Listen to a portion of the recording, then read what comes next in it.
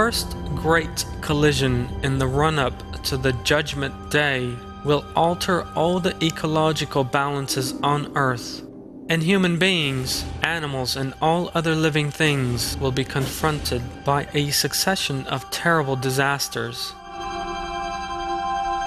The collisions and the Earth changing its orbit will set the Earth's crust in motion, and there will be violent earthquakes all over the planet. In fact, our Prophet, peace be upon him, regards violent earthquakes as one of the portents of the Judgment Day. There will be tremors felt across the planet. The most terrifying thing, however, will be the absence of anywhere to shelter or hide in.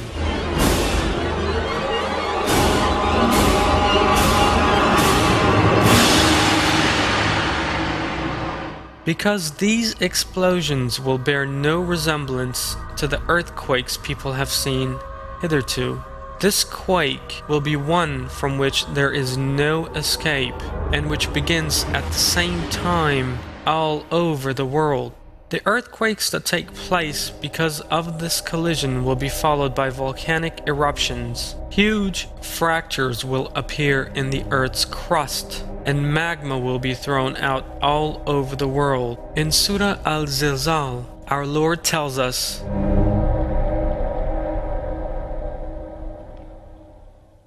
"And the earth then disgorges its charges, and man asks, 'What is wrong with it?' On that day it will impart all its news because your Lord has inspired it."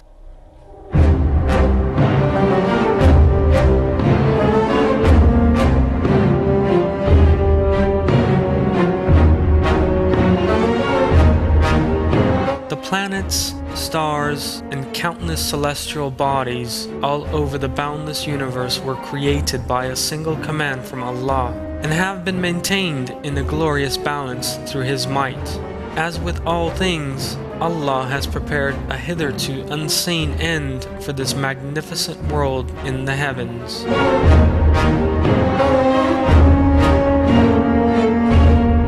There will be extraordinary changes in the skies as a result of these two great collisions, and disasters will rain down. The events that will take place in the skies are described in verses. On the day when the heaven sways to and fro, by which heaven will be split apart, His promise will be fulfilled. And heaven will be split apart, for that day it will be very frail.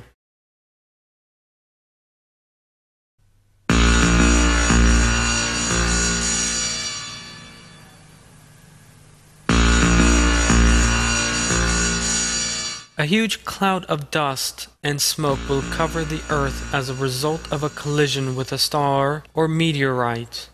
This cloud of dust and smoke covering the world will be large enough to block out the sun's rays and devastate the ecological system. Indeed, one of the portents of the Judgment Day reported by our Prophet, peace be upon him, is this smoke that will linger for years. As a result of these phenomena, life will come to an end in the sea in the same way as on dry land. The seas, which impart a feeling of cool and comfort under normal circumstances, will suddenly give off an unbelievable heat. Giant waves will be replaced by clouds of flame, and the smoke in the air will consume much of the oxygen. This image of the boundless seas on fire and boiling from end to end will prevail across much of the planet and bring with it all kinds of disasters.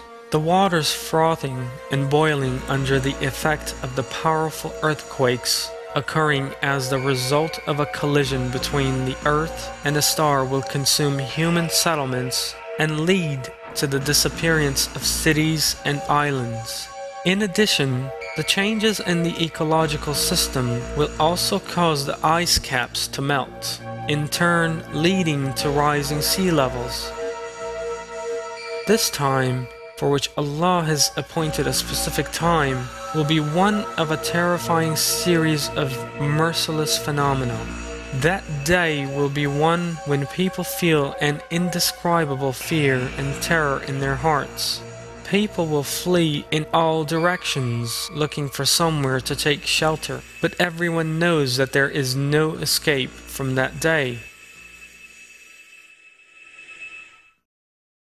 Yet man still wants to deny what is ahead of him, asking, "So when is the day of rising?" But when the eyesight is dazzled, and the moon is eclipsed, and the sun and the moon are fused together, on that day man will say, "Where can I run?" No, indeed, there will be no safe place. That day, the only resting place will be your Lord.